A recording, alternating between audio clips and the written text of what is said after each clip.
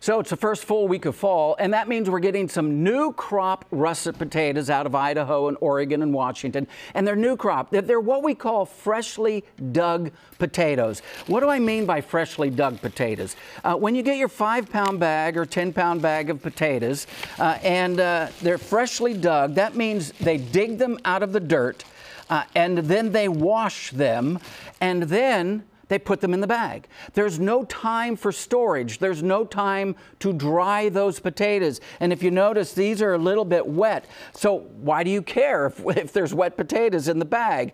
Well, you need to care because you're going to walk into your kitchen one morning and you say, what in the world is that smell?